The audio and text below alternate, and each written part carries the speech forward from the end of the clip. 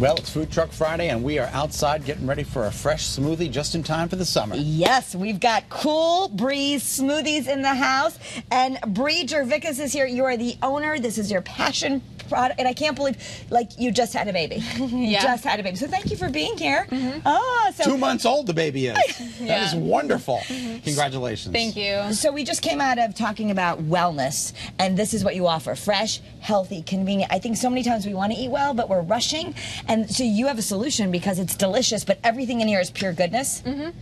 Yep, so I don't use any of the ice or the mixes. Everything is a base of frozen organic fruit and then whatever juices or nut milks I add to it. Wow, that's really remarkable. And the big green monster is healthy. And it tastes good, too. Yes. All right. Green drinks can really taste good. So what do you think? I heard that you were inspired because someone else in your family had a food truck. You loved it. You decided to take this wellness, this health on the road, right? So how are people responding when they drink these? Because not everyone wants to be healthy. Also want things to taste good, right? Yeah, so people are honestly surprised when they taste my smoothies. A lot of smoothie shops will make their smoothies with a lot of ice, and that really dulls down the flavor. So when you start with a base of fruit, you really get a lot of flavor in a small cup. Yeah, at Great Day at 9A, I had the mango. Was it the mango? It was So the mango's right here. Do you want to try that one? That's your most popular. Okay. It is absolutely delicious. And this is so here you go, Scott. There you go. I already had the mango. You give it. You want to give it a whirl? Give it a whirl. It's beautiful. This one is really bright It's and like bold. Yeah. Yeah, I mean, so that's what I can taste the difference as.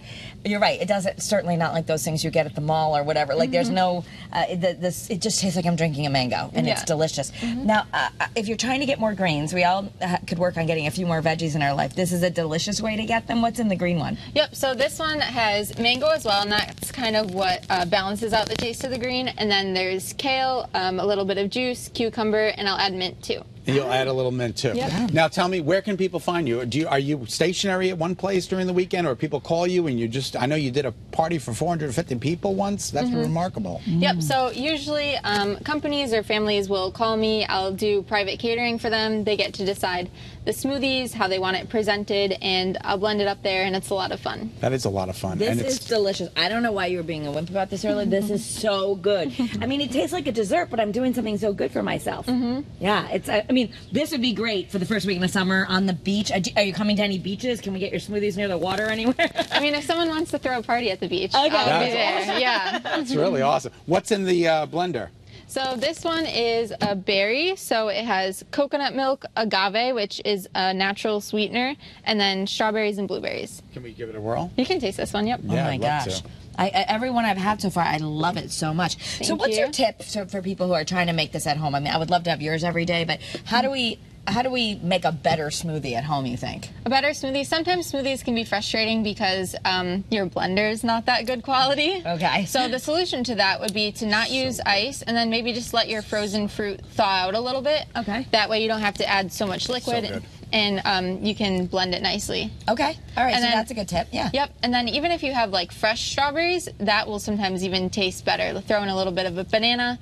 And I tend to avoid yogurt because sometimes that might add too much sour when you're already dealing with So sour yours fruit. is just fruit and then maybe some like coconut milk or almond. So it's also everything that you do has dairy-free and...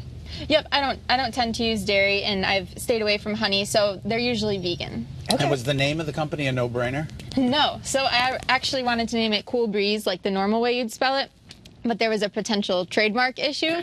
So then my brother says, "Oh, I thought you meant to spell it like this." And I was like, "That's a great idea." That is a great That's idea. better. I was like, Cool Breeze. I was like, that is fantastic. We love it. So good things are born from mistakes. Absolutely. I love it. I love it. And you have a little baby, and like I know that the baby's too young probably for this, but this is a great thing for your kids to start, introducing them to fruits and veggies. They can have smoothies. I love it. Now I have no excuse not to make baby food at home. So are you going to be anywhere this weekend, or are you just...